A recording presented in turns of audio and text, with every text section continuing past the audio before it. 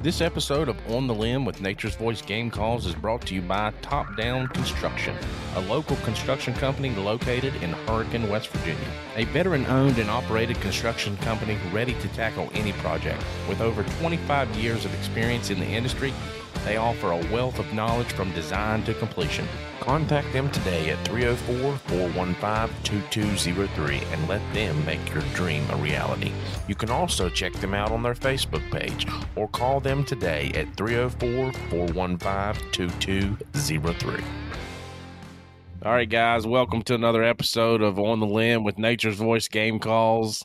We've got Ryan Loubet here tonight. I probably said his name wrong.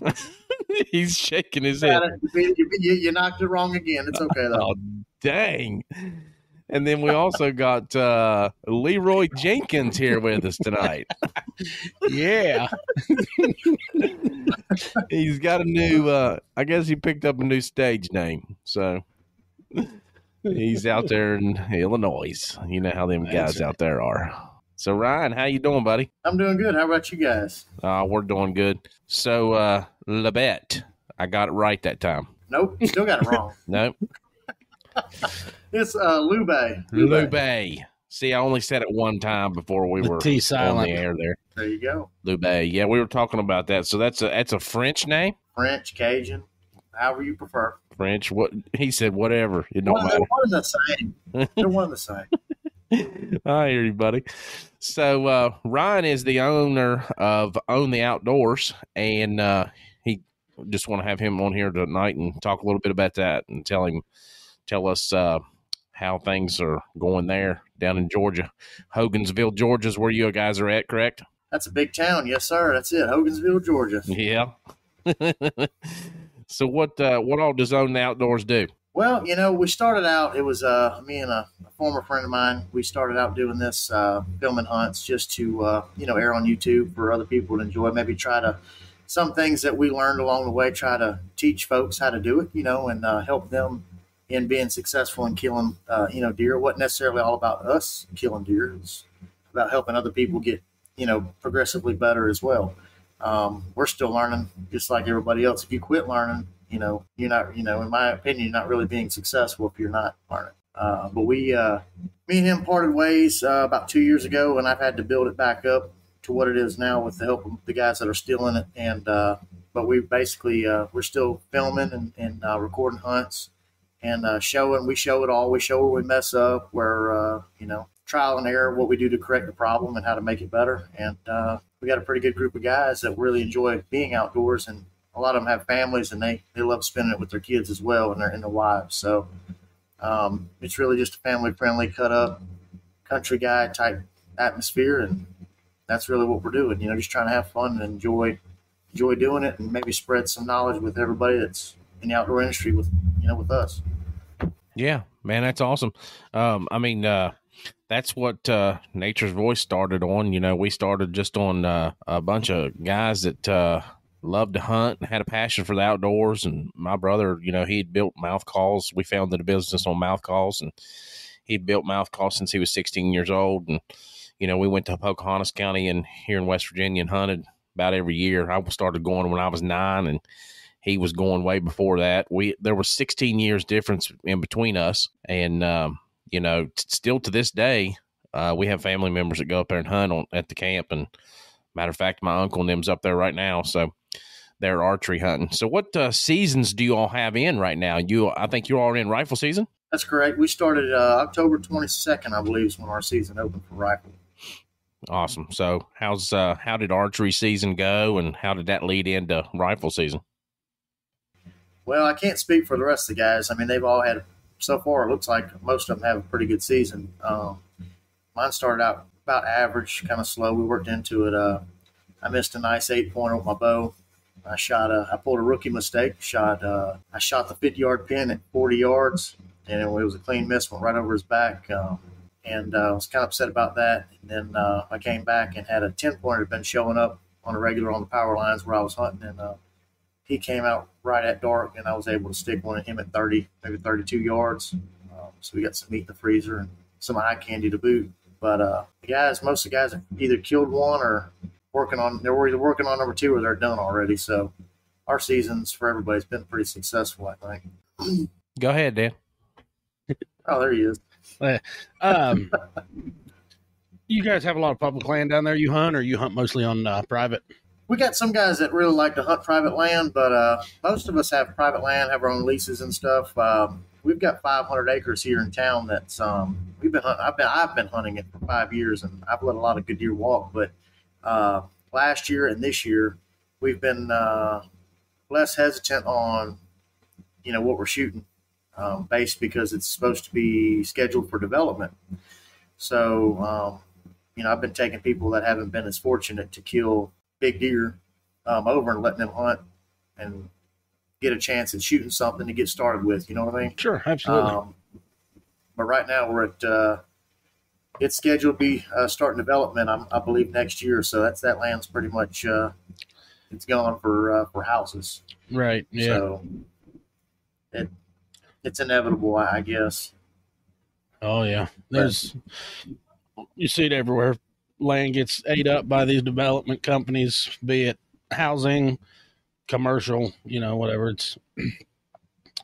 it's getting harder and harder to find it. Yeah, and it's turned into a I ain't trying to get into too much here, but it's turned into where it's we've been referring to it as a rich man sport. That's what hunting is going to. If you don't have a ton of money to invest in it, you're not going to be able to hunt. Yeah. Yeah, that's no lie. I mean, up here, especially like up here in Illinois where I'm at right now, all kinds of land, huge plots of farmland. I know a couple of these guys I've been talking to that hunt, most of them go in together on a lease. Some of these guys, I was talking to one guy, they got 4 guys on a 20-acre lease. They pay about $1,000 a month just for that lease. It's a little out of hand there. Oh yeah. Yeah, there's some of these guys, I guess they're paying like $15,000 a month to hunt 400 acres. It's like, man, I can't afford that. That's crazy. No, it's not gotten that bad here, but it's about $12, $14 an acre is what it costs per year to lease land around here. But it's constantly getting driven up with supply and demand. Sure. Do y'all have wildlife management areas there, or is and we do? And about public land, is public land pretty scarce there, or is it? It's not as abundant as it should be. We have a WMA that's not West Point WMA is not too terribly far from here. It's about a 30-minute ride, but they have them throughout the state. But it's not. It's really not enough to account for, people being. They have quota hunts, stuff like that. So I mean, they close it off some parts of the year. They have core land that goes around the lake. You can only hunt with a bow or a shotgun, that type of thing. But like I said, it's just not enough. It's really hard to get new people into hunting with the way the leases are running and everything. Just the whole scenario of it in general. It's just not great. Yeah, I seen. I was looking at your page there a little bit earlier, and one of your guys, is it Chris Morrell? He bagged a nice buck. Yeah, he's a friend of ours. He got him. Was it an 8-pointer, I believe? Yeah, it looks like a nice 8, maybe even a 9. He's got a couple different kickers on there, but that's a nice big bodied deer. Yeah, he's a friend of ours. He hunts in Hogansville as well on a different tract of land. It's a private lease that him and some of his friends have. Yeah, he was able to. I think it was last week. He ended up catching up to that deer. I hear you. Nice. Yeah, I seen your post that you had with that buck chasing that doe right there within the city. Do y'all hunt a lot in the city limits? Do y'all have to have permits for that, or how's that work? It depends on the city. Actually, like in Hogansville, you don't have to have a permit or whatnot, but you can only hunt with a bow. Has to be archery only. In Peachtree City, I'm not too sure. I haven't inquired much about hunting there, but obviously I should, since you see the deer running around the airport. They didn't have too much concern about the planes coming and going, people in and out. So might be an option on the table soon. Yeah, I would say. You guys have, like, we got some places up here, bow only counties. You guys have that down there? Basically, Metro Atlanta is all bow only, no firearms. But anything outside of that, there's plenty of firearms there, though. Oh yeah, You can guarantee it. Yeah. So when's your bow season come in? I know you said when your gun season comes in, how long it runs. That's amazing. I mean, I'd kind of enjoy that. We get 2 weeks. Well, so our bow season typically comes in either the first or second week of September. It'll run till maybe it's all throughout the season, obviously, but it'll run to like the second week of October. We'll have a week of muzzleloader, and then it goes directly to rifle, and then rifle rocks out all the way till January, like the second or third week of January. Wow, man, that's nuts. And, our limits here, you get 2 bucks and 10 does is what our limits are here. Good yeah. night. Yeah, and people feel like because they're allowed to have that limit, they should definitely fill it, even though they're not gonna, eat 10 or 12 deer, but they still fill them tags. Right, man, that is crazy. I could probably eat 10 or 12 deer in a year. Be eating it every night, but I don't have a problem with that. I'm eating it every night. You price beef lately? Yeah, that's what I was going to say. There's going to be more people down there eating deer this year because the beef prices are outrageous. Yeah. Agreed. Are they? I don't know. Mine's pretty cheap. It's for you. He's a vegan. We're not going to tell everybody he's a vegan. Yeah, I am. I eat the cow that ate the grass. There you go. You're an indirect vegan. Yeah. There we go. Secondhand vegan. How many cows you got now, Dan? I only got 1 left. I'm going to get some more. He's got 1 cow on the hoof, and he has 4 in his freezer. He's a hungry guy. Look, he's eating good. You know he is. That's right. I don't miss a meal. That's right. You shouldn't. Yeah. So what kind of products you guys use on the team? Who all you guys sponsored by? Of course, I know you got some great calls there that you use. Yeah, I don't know who makes them. Somebody out of West Virginia, maybe. There's some good call companies up there in that state. Yeah, Nature's Voice Game Calls, I think's the name. I don't know. It's been a while. I don't know. But no, those grunt tubes actually do kick ass. I'm going to go ahead and tell you right now, I love those grunt tubes. Everybody buys them. They love them. And the detail y'all put into the grunt tubes and engraving, I haven't found anybody. Y'all should be needing some more of them soon, huh? Well, I think I got 3 left from last year, and that's and that's by stroke of luck. I guess I've been kind of holding on to them, Yeah. Christmas is around the corner. Yeah, because you were going through them pretty quick last year. Yeah, when I swapped jobs and I got out of law enforcement and I started working in Peachtree City, I don't go.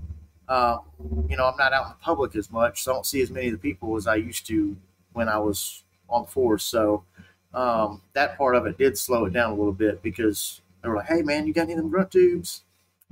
You just pull it right out of the car. Here you go. Here's one right here. Yeah. So, but yeah, it just slowed down for me on that aspect. But people still ask and inquiring about them a lot. And like I said, I still got one in my bag. I use it every time I go, just depending on what time of season it is. Yeah. But other than you guys, I think we got Ridge Tech Incorporated. We use their cameras, their trail cameras, their wireless cameras. They're really good. A little bit more pricey than the Reveal, but I haven't had customer service like where you can call the owner and say, "Hey, I'm having this issue with this camera. What can we do about it?" Okay, well, and he'll walk you through everything. Take time out of his day to do it. So I haven't worked with a company, other than you guys, of course, that will take time out of the day to get it straightened out. Without sending you to corporate or whatever else they got going on. And then Craig Boschel out of Pennsylvania, we use his camera arms. It's Axis. He's got really good camera arms that we like to use. But other than that, that's y'all are the cream of the crop, all 3 of y'all. We enjoy working with you guys, though. Cross promoting and the conversations that we have. Yeah, I think we've been hooked up now for about 4 or 5 years. Yeah.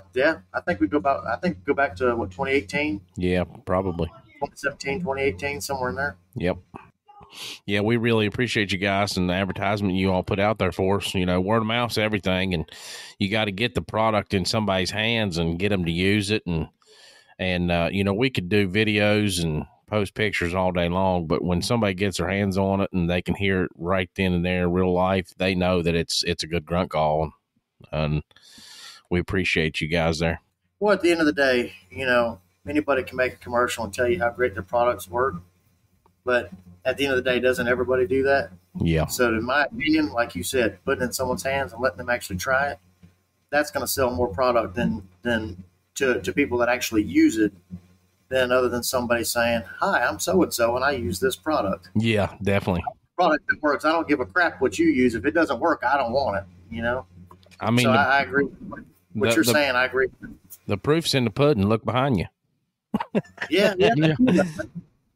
There's not too many. I mean, I got the rest of them put up. I can't put them all in the living room. I get in trouble. Yeah, I hear you. But I tell you what, we've been using your products since 2018. And I was able to kill, well, it was the second largest buck in Troup County with a bow up until last year, where T-Bone, Travis Turner, managed to beat me by an inch. Oh, yeah. Oh, man. He's a good friend, and he's a real good guy. And he ended up getting me by an inch in the county rankings, so it knocked me down to third, but that's all right. I'll give it to him. So, yeah. But yeah, we were using your products back then when I was able to kill that deer with a bow. So, I mean, that's a deer I'm proud of. First hunt by myself that year, first weekend. I took some friends up from Florida, took them out hunting, and this buck, I told them when they left, I said, I'm gonna connect with that one when you leave. Oh yeah. Mm-hmm. First night out on a Wednesday afternoon, 7:00, he came in like on a string, and then they couldn't believe it. But yeah, he green scored 160, and net was 149 and some change. He was about right at 150. Nice. With deductions and whatnot, but still, your guys' products, like I said, I back them because I know they work. Yeah, well, we appreciate it, man. Yeah, that's one of the things I wanted to bring up to you. I was listening to old T-Bone last night. He was on Alex DeBoard and them show down there in Georgia, Talk About It Outdoors. I don't know if you've heard them and their podcast, but they're out of Ball Ground, Georgia. And they're west. Yeah, and that's a real good group of guys there, and they had T-Bone on for their second interview. They had him on a couple of years ago, maybe in last year. They had him on this year, and that was just one of their recent episodes. And yeah, T-Bone, he's a good guy. He is. A lot of people don't get to know him on that level, and I was when I was in law enforcement, I was policing in the town he lives in, so yeah. We met a couple times just casually, and then we ended up, me, him, and Brian, his land manager, ended up starting to have lunch every day. And he really is he's a genuine person, and give your shirt off his back if he can. Yeah. And we think the world of him. So, man, I tell you, name too much, but he's a good person. One of the things that he mentioned in that podcast the other night was, he's been going through some things, and he told it on the show, and I won't go into it, but he was talking about the things that he's been through, and he said, being out there in the woods, he was like, going through the things that I've went through, he was like, every leaf that falls, every color of a tree that I see, and just everything that God's created, and just being thankful that you're there in God's country, and being able to spend that time in the outdoors. Yeah, So Travis is a very, very humble person. He is. He's very appreciative, and he knows, he's very appreciative of the people that follow him and supported bone collectors and himself with T-Bone Outdoors. He's a very humble person, and like I said, he'll do anything he can do to help you, and he appreciates little things. He really does. He's a really good person. Yeah, and I'm sure before even those things happened that he was one of the ones that appreciated the small things. But for me, I can tell you it had to be the bigger things that I appreciated that happened. And it shouldn't have been that way, but I kind of caught myself. I got COVID, and that was, a couple years ago. Well, it was October of last year. And there's all kinds of stuff going around about it. And a lot of people didn't know much about it. And I'm definitely not getting a vaccine for it because I've had the swine flu and I've had all kinds of stuff. But, you know, it is a virus that's out there killing a bunch of people, you know, and it's kind of, you know, if you listen to the news, which I don't listen to the news much anymore, but if you're watching the news, man, they're going to pump you full of stuff that wants to put fear into you. That's and right. You're thinking, man, I got COVID, you know, I could die from this. So when you're going through that period, your 10-day quarantine or whatever, I spent most of it outdoors, just sitting out, you know, outside in the sun. Thank God it was nice weather. Didn't rain that whole week, that whole 10 days that I was quarantined. But I was outside. I was getting fresh air.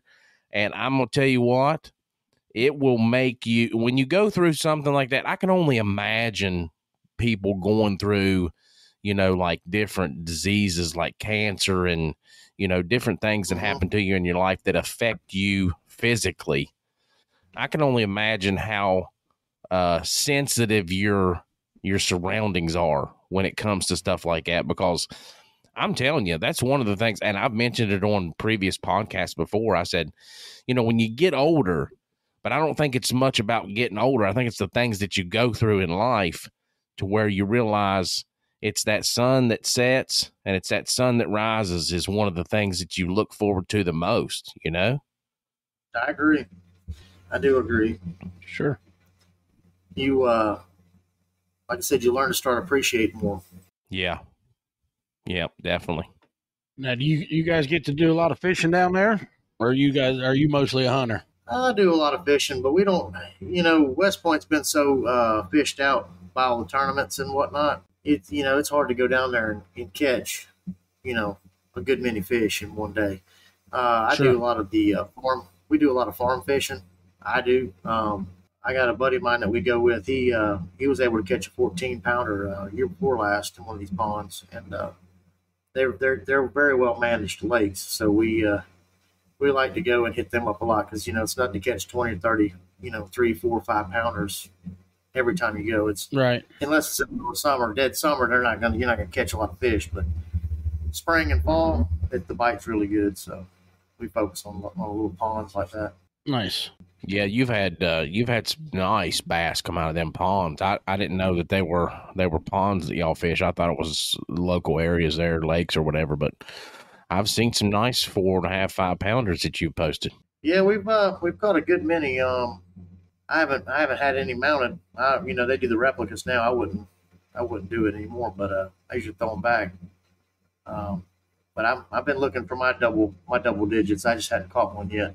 We got close a couple times and then break the line or get hung up on a stump or something. Another story of my life, but yeah, it's still good to experience and be out there and see them. You know, you got one. You just try harder. Yeah, I've hooked onto some good bass before, man, and they can get you tangled up fast. Oh yeah. Oh, you're quick like and in a hurry too. Yep, they sure can. So that picture that you posted there on Facebook with T-Bone, was that his buck that you all were getting ready to get scored, or was that yours? That was when you were still. No, that was actually that was the one that I killed in 2018, and Okay. I mean we were friends back then, and he seen me. I can't remember how he figured out that I even posted it, or how he knew about that deer. I can't remember if I texted it to him or what how that went down, but he was coming into town from a hunting trip, and he's like, "Hey, I'm coming through Hogansville. You think you can meet me? Let me look at that deer." I said, "Yeah, I got it in the car." So I went up to him and I met him in front of the store and let him look at it. He's like, "Let me get a picture of this deer." I said, "All right." So we took a picture together, and he that's the one. Like I said, he green scored 160 and the dry scored after his curing period or whatever was 149 and change. Nice. He Wow. yeah he took the time out of the day to find me on that one. So That's good. yeah, Yep.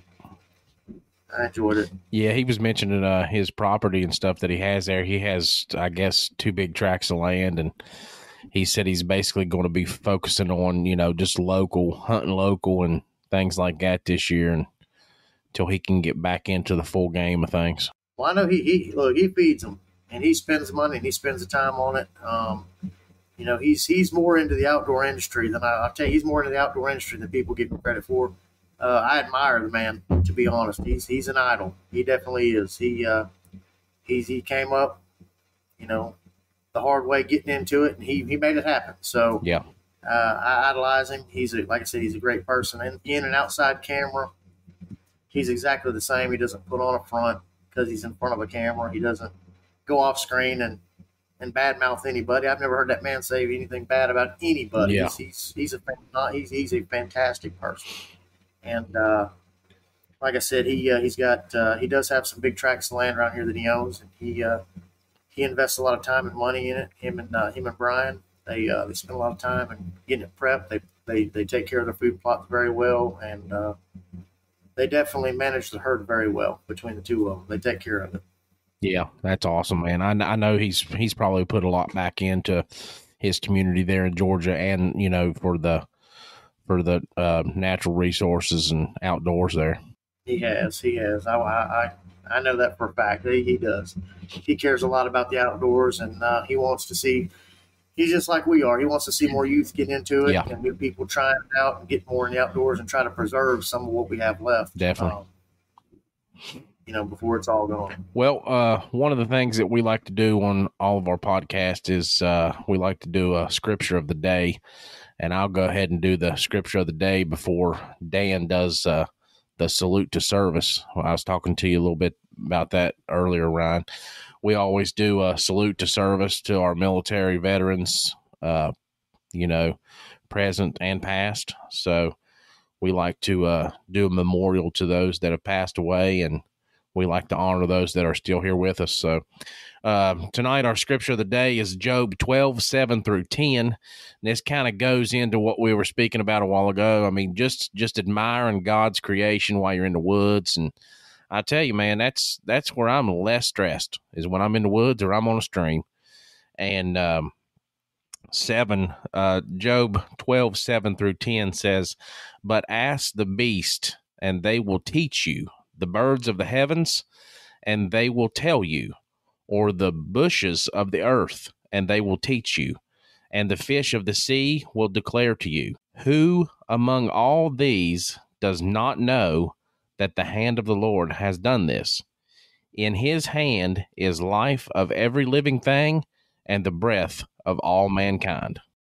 So I think that goes perfect with what we was just talking about earlier, man. I mean, with T-Bone talking about that the other night on that podcast, and I can relate to that, I mean, I can relate to coming back to reality and knowing that everything you see is created by God himself, the King of Kings and Lord of Lords. Yep. So, Ryan, what else you got to talk about there, brother? What else you got going on for the season? You all are in rifle season right now. You got any big target bucks that you got on camera, or what else you got going on? So I'll go ahead and I'm not gonna boast about anything, but I've got a few tracts of land that I hunt, and so usually I try to get one out of the way, and then the rest of the season I got cameras out spread out over different tracts of land, and I search for a mature buck, either be a management buck, one that's not as beautiful and luxurious as everybody wants, or I'll find one that is nice. But I always try to look for a mature buck for my second year, without a doubt. So I'm spread out over multiple tracts of land right now. At this moment, trying to figure out what I want to get after. With only 2 tags, you can only take one out, and you know what I mean. You got to make sure the second one, right? That's what you want. You shoot him, you're done for bucks for the year. So right now I've got a couple different bucks. I've got one that I've been after since 2019. His name's Cage. We call him Cage. Top of his rack, actually, it closes in at the top, and his G2s are always forward on his main beam. Nice. Yeah, he's a very unique mainframe 8 this year. Last year, I wasn't able to see him in person at all. The year before, I shot him. I was able to shoot him. He was at 53 yards. I hit him with a bow, hit the shoulder, didn't penetrate. I still made a very diligent effort to locate the deer. Was unable to, and then continued to get pictures of him after that. And saw him. Got his sheds from that year. Got his sheds from last year. And had a couple of have good pictures of him this year and getting more on a schedule. But I'm deeming he's about 6.5 years old this year. Um, so, and I've got 3 or 4 years worth of his sheds, either one side or the other.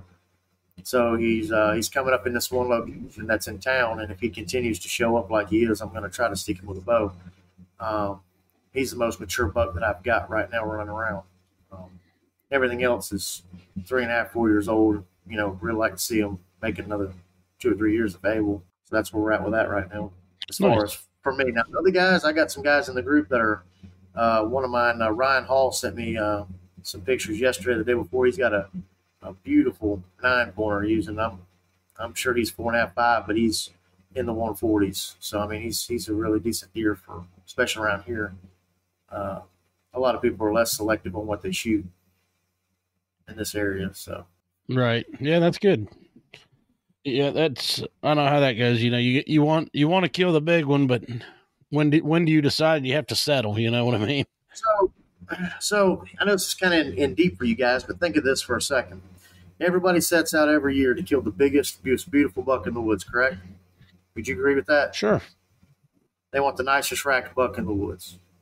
So you continuously take out the nicest bucks in the woods, continuously take out all the great genetics we got in the woods running around, breeding does.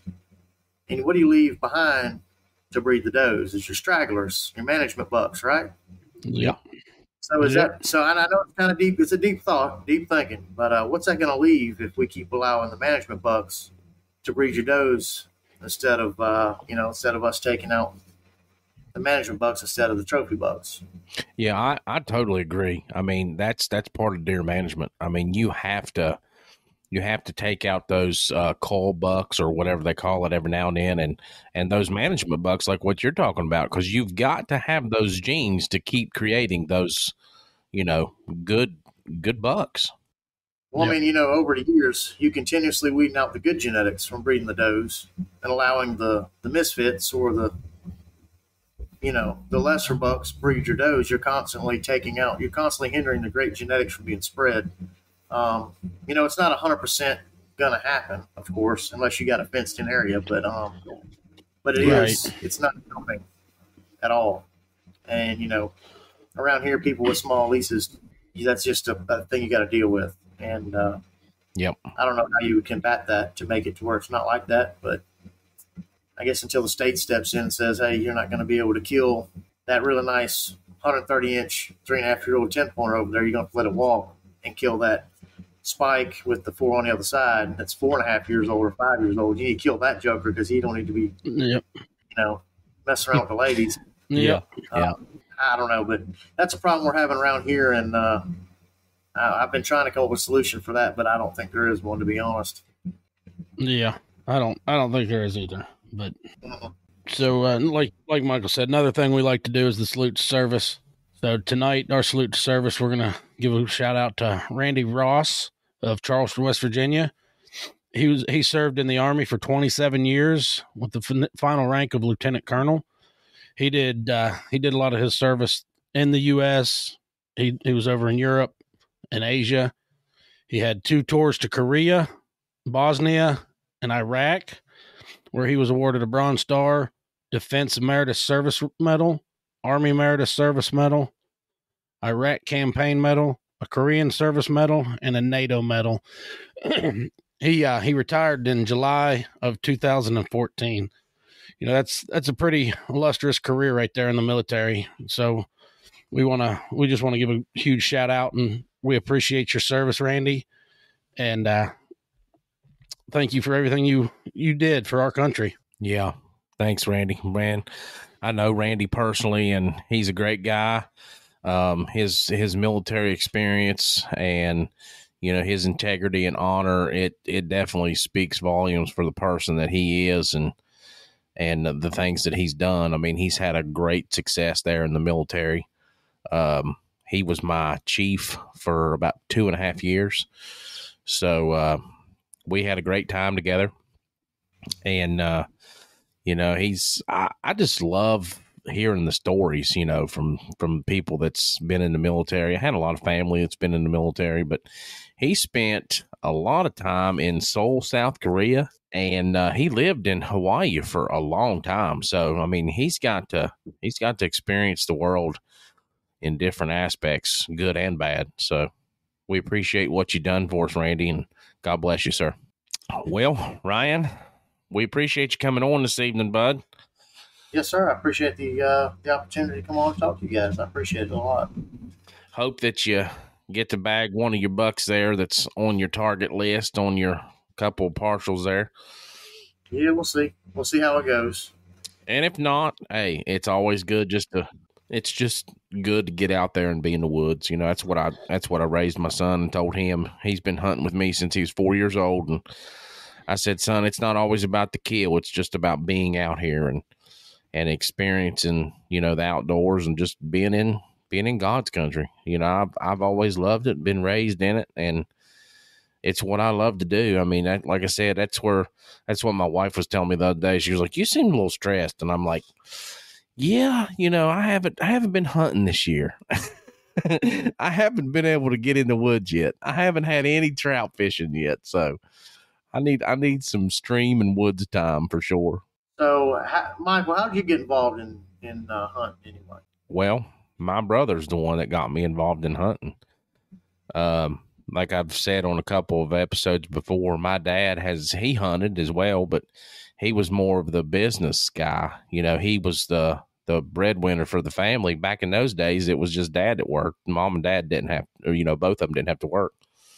In today's time, you know, the mother and the father have to work, and it's still tough. But during back when I was a kid, you know, I would hunt and I would go and scout with my brother, and we would turkey hunt. And, you know, anytime that he was hunting, I was there with him. And we were, like I said, we'd go and hunt in Pocahontas County, West Virginia. And that was where I have some of the best memories of my childhood, is at deer camp.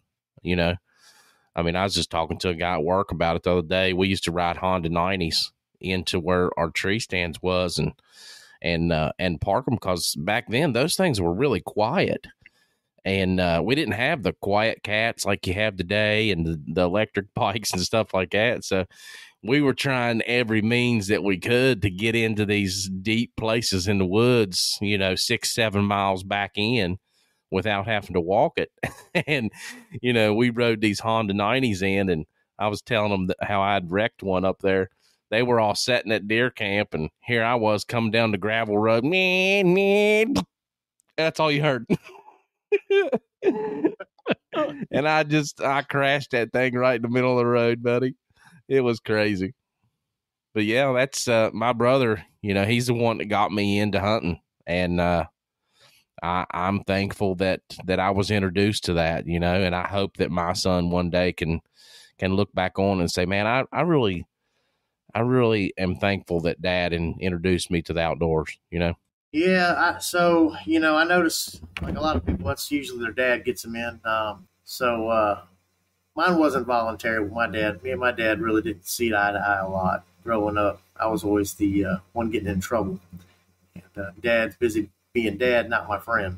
Yeah. I'm pretty sure you guys can relate. So, yeah, I can relate on some issues, definitely. Oh yeah, definitely being young, dumb, and doing dumb stuff. You know, it takes its toll. Well, anyways, the only time me and my dad never argued was when we were hunting together.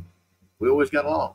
Yeah. So naturally, as I got older, 12, 13, 14 years old, coming into my own, I started taking up hunting with my dad, because that's the only time I could be with my dad without being, you know, feeling like, you know, I've did something stupid.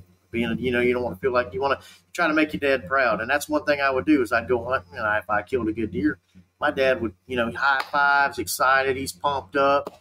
You know, that was to me, that was get my dad's approval. You know what I mean? So, yeah. Yep. As a child growing up, that's how I got my dad's approval, hunting. Well, then, you know, me and him I moved out, I continued hunting with him, and then, you know, me and him just got along good when we hunt together. So we just kept doing that, and then, you know, gradually he started, you know, he's getting older.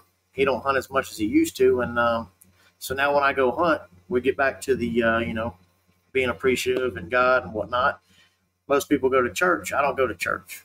I go sit in the woods. And when I'm sitting in the woods, you want to talk about feeling close to God. If you want to feel close to God, that is the place to feel close to God.